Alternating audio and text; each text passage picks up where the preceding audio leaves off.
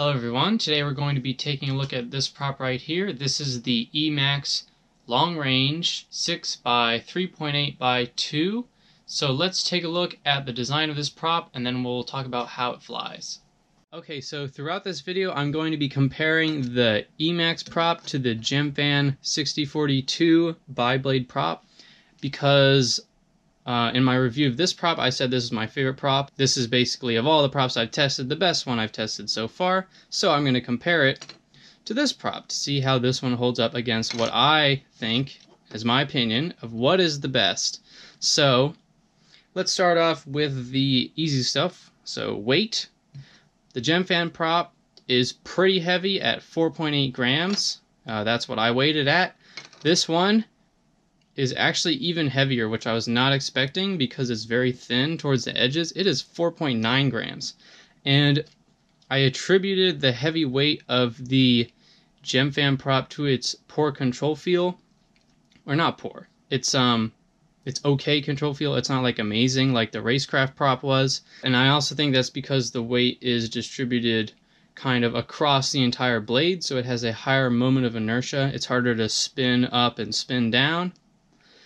And although the Emax prop is heavier, most of its mass is towards the center of the hub. And this taper towards the tip seems to be a recurring theme with this prop. So if you look at it dead on, it's real spiky right here. And I think that is to clear the motors so they can get a really aggressive scoop. So we have that real aggressive scoop, and then it tapers right up to a very narrow tip.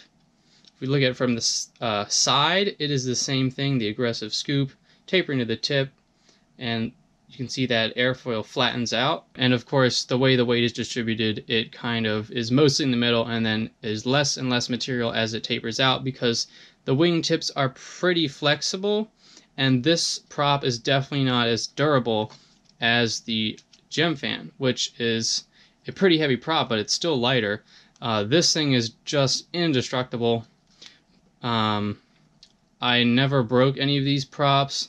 I just eventually replaced them because they just got kind of beat up and they were just ugly. So, but I never like bent them or anything. They were that durable. The Emax props, they're heavier, but they're not as durable. They're more flexible. You can chip them and bend the wing tips.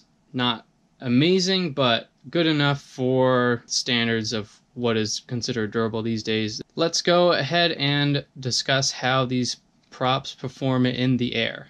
Alright, so obviously the Gemfan 6042 flies really well because it was my favorite prop as of the review of the Gemfan. But when I switched from the GoPro Hero 5 session to the GoPro Hero 6 as my camera, the added weight of the heavier camera really made my quad feel dull on these props.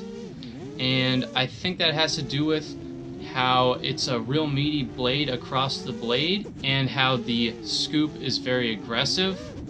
And I think that led to it kind of stalling.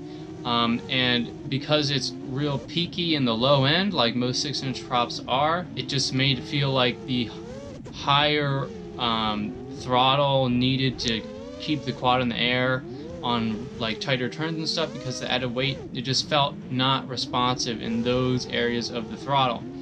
So that led me to try this prop, which I actually had laying around for a while, but I'd never tried it just because the Gemfan was so good. And I was very surprised at how this prop felt because it like solved all the control feel problems for me, and even that kind of feel that there was a lack of grip going on. It's kind of wispy, which I like. It revs higher for sure. Even at idle you can hear it spinning faster, and it's not because it's lighter, but I think it's because of how it all tapers. So all the weight's in the middle and how the blade tapers, so the motors can spin it much easier and can spool it up into the high revs much easier. The control feel just was completely restored on my quad. It just felt better immediately, and I did dial down my pitch just a hair because this prop was much more responsive. Mainly because of that, this prop is my new go-to 6-inch prop. because even on this really heavy build, it can handle it, and it actually, I don't know if it grips better, but the feel through the corners is better with the throttle. I think ultimately the Gem Fan has better power, it has better grip by just a little bit. It also pulls more amps at full throttle. This pulls 110, this pulls about 100.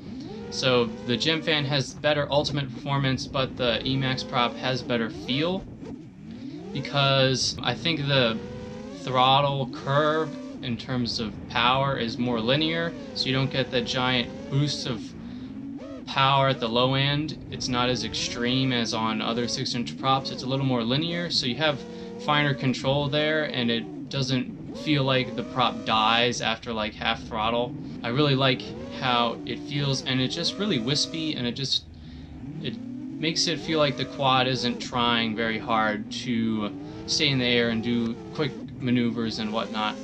And it's not slow either, which is surprising again, because usually a prop with this good of control feel is going to be low pitch, and when you're trying to cruise, it's just not really going to pick up speed. But this prop picks up speed really good, and it cruises just the same as the meaty Gem Fan prop, and it does it efficiently as well. Even with this weird shape and everything, this prop is about the same efficiency as the Gem Fan. It's now a heavy build because of the camera on my tube quad with the GoPro 6. Freestyle, I get about 3.5 to 4 minutes on this prop. And if I'm doing just long range kind of flying, just cruising, it pulls around 11 to 14 amps on my OSD, and I'll get about 5.5 minutes or more, up to maybe 6.5 minutes, depending on how fast I'm going. So very impressive. The efficiency of this prop as well. So it's a really good all-around prop.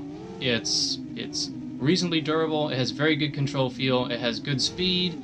It has decent grip. So it is my new favorite go-to 6-inch prop.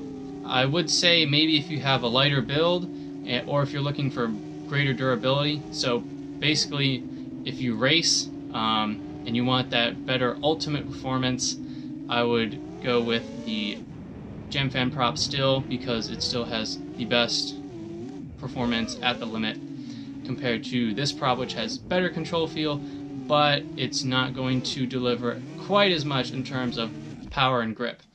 So that's pretty much all I have to say about these props. So yeah, Gem Fan prop is pretty good, but I think the Emax prop is better all around, especially for freestyle. And for long range, it's good at that as well. So let me know down in the comments section below what you guys think about these props. And also let me know if there are any other props out there that I've overlooked that you think could give this prop a run for its money.